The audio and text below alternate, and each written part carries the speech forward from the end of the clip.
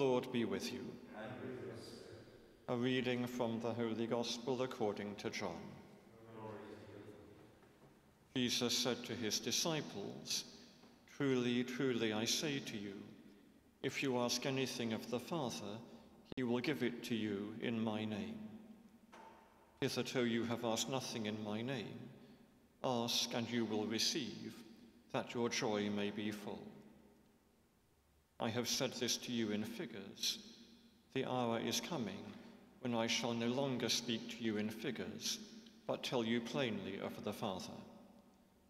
In that day you will ask in my name, and I do not say to you that I shall pray the Father for you, for the Father himself loves you, because you have loved me and have believed that I came from the Father. I came from the Father and have come into the world. Again I am leaving the world and going to the Father." The Gospel of the Lord.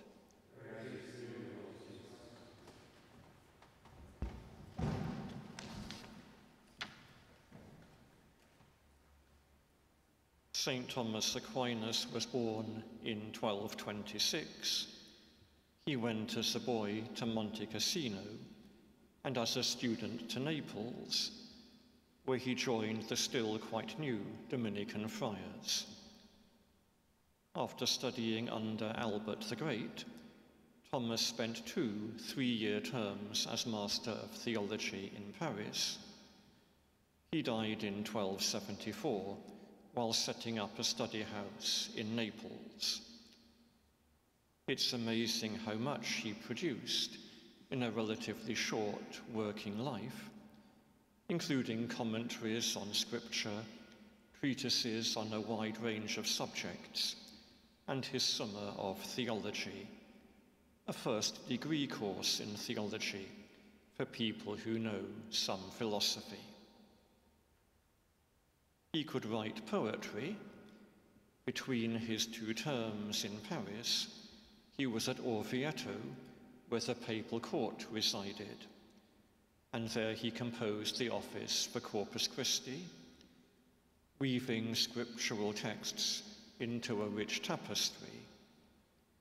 His hymns remind us how the Eucharist brings home to us the Son of God, who in friendship came into the world and became one of our family and gave himself to die for us, and before leaving the world and going to the Father, he left us, his friends, this wondrous way of being with us on our journey. Most of what St. Thomas wrote was lapidary prose. One reason for his immense influence is its clarity and the sureness of his judgments. Another is the masterly way he drew together scripture, the fathers of East and West, the Church's decrees, Jewish and Muslim thought, and philosophical traditions. In particular, Aristotle's account of the complex human psyche helped him explore how God's grace, so to speak, takes flesh in the complex fabric of the human material. St. Thomas's thought has been likened to a medieval cathedral, probably meaning one like Salisbury, built in one go, symmetrical, complete, and watertight. But we should picture a more complex structure, still in progress of being built. For Thomas revised and fine-tuned his ideas more than many have recognized, as he kept engaging with scripture. While writing his Summa, he was still working out, on the hoof, how the Holy Spirit guides God's friends personally through his gifts. To develop the metaphor, the cathedral rests on foundations.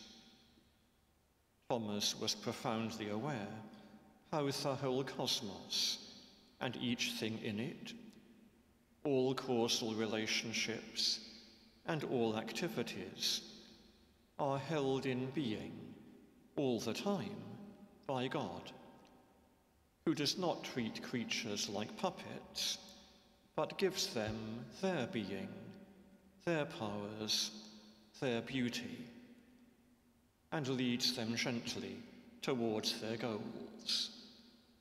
It's a mystical vision of God's presence in all things.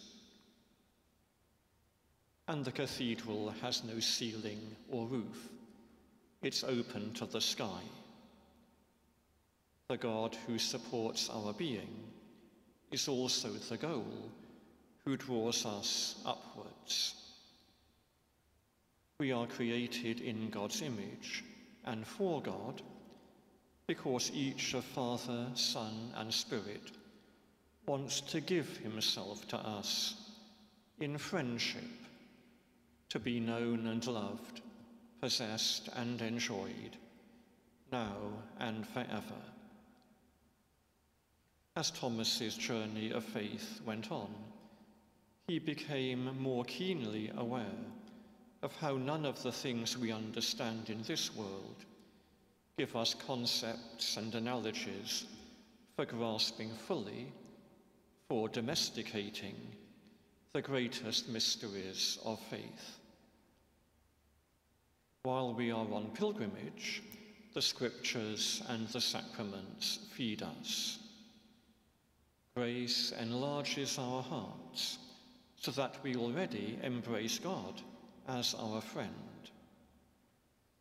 But when we are raised to our home in God, then Jesus' promise will be fulfilled. The hour is coming when I shall no longer speak to you in figures, but tell you plainly of the Father. For then, in our home, the wisdom who feeds us now will strengthen our minds, so that we truly live by the clear vision of his Father. In the name of the Father, and of the Son, and of the Holy Spirit.